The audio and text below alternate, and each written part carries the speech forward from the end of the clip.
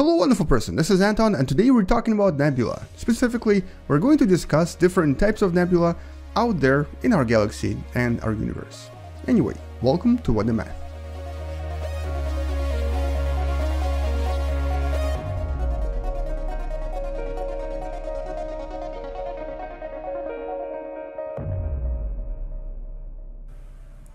So, as you may probably already know, nebula are these absolutely beautiful formations that you see right here. Here's actually one of the most famous nebula in our galaxy, the Carina Nebula. It's basically these beautiful clouds that are sometimes visible if the night sky is dark enough. But a long time ago, nebula actually meant a lot of things. As a matter of fact, scientists refer to galaxies as nebula. They also refer to various star formations and globular clusters. And so nebula meant a lot of things. But today it doesn't actually mean all of those things. It only means very specific four things. And I'm going to mention these four things right now. We're going to start with the so-called classical nebula. Specifically, the first type is, well, this right here, Carina Nebula. These actually classify as H2 nebula. And H2 is another name for what's known as diffuse nebula. It's basically a kind of a cloud-like formation that doesn't really have any borders, but on the inside may contain three different types of nebula by itself. And one of these types is known as the emission nebula, which is an example right here on the screen. This is called the Omega Nebula, and this is in real life, although in Space Engine it looks slightly different. This is kind of what the Omega Nebula appears as. Actually very, very beautiful and extremely mysterious.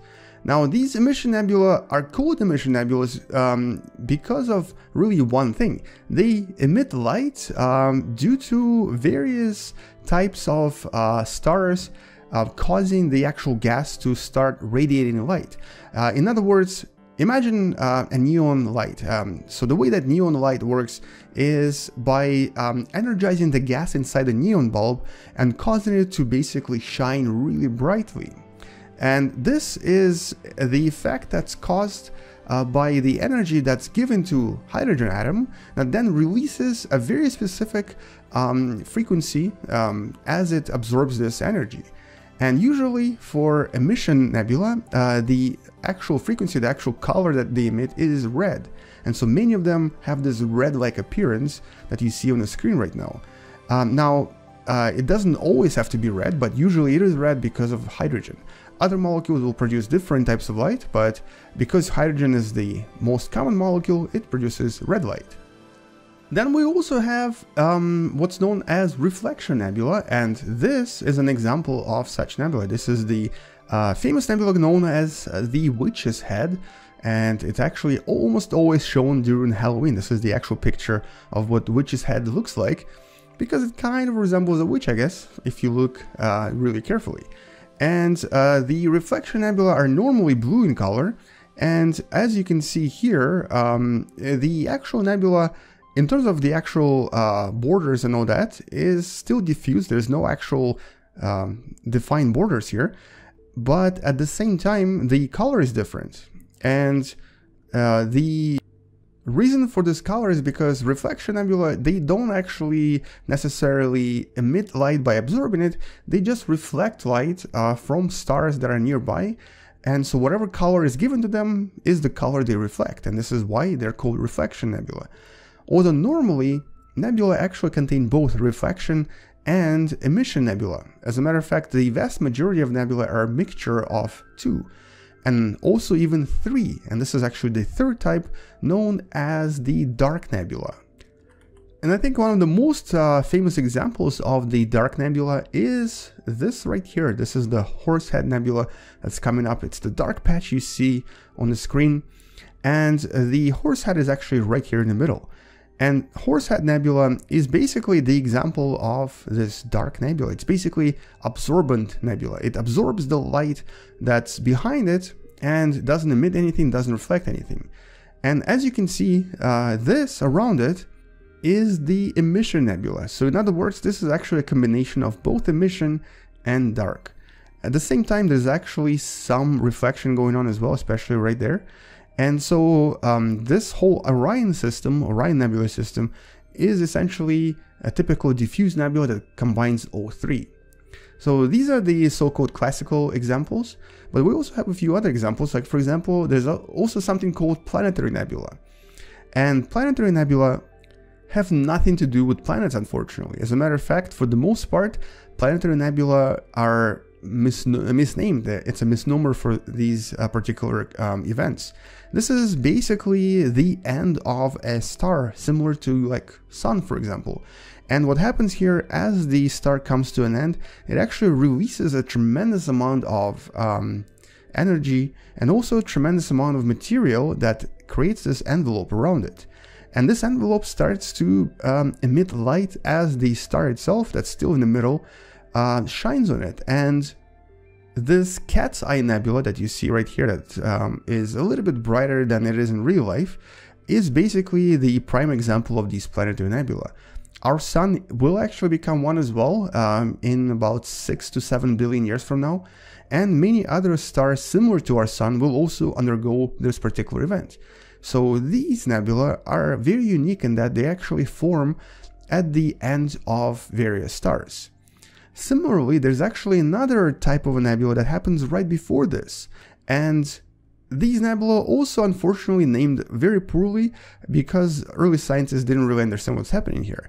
These are called protoplanetary nebula, but once again have nothing to do with planets. This actually happens when the star transitions from its stage of life right before it either goes supernova or basically ends up as a white dwarf. And these particular events will eventually possibly follow a very large supernova event, which will also create a nebula, or the planetary nebula that you just saw previously. And what's interesting about protoplanetary nebula, although a lot of scientists call them pre-planetary nebula because it's a slightly better term, is that they actually have this really cool geometric shape. They almost always form this really interesting looking rectangle-like shape that you see on the screen right now. And there's actually a very, very large, very powerful star in the middle of this that's creating this very bright cloud around it. So this is what we call a protoplanetary nebula. And the last type of a classical nebula I wanted to show you is essentially a supernova remnant. And this is a perfect example from Crab Nebula that's essentially created because all of this gas that was released after a supernova is now being powered by a relatively strong neutron star in the middle of this nebula. And so the supernova are probably one of the more common and more well-known nebula types, because supernova are actually relatively known phenomena today. But nevertheless, what most people don't realize is that these nebula are actually also very varied and will almost never look the same. So this is Crab Nebula, a really good example of one of the closest and also one of the more well-known nebula to us. But there are obviously other examples, such as this right here, the supernova known as SN1006, because it most likely happened in the year 1006 and was actually an extremely, extremely bright event that was registered by the Chinese astronomers. I'm actually going to talk about this event separately because it does deserve its own video. But anyway, so this is kind of the main types of the nebula we currently have in our vocabulary. And for the most part, this really covers most of these really cool looking, unusual and beautiful clouds.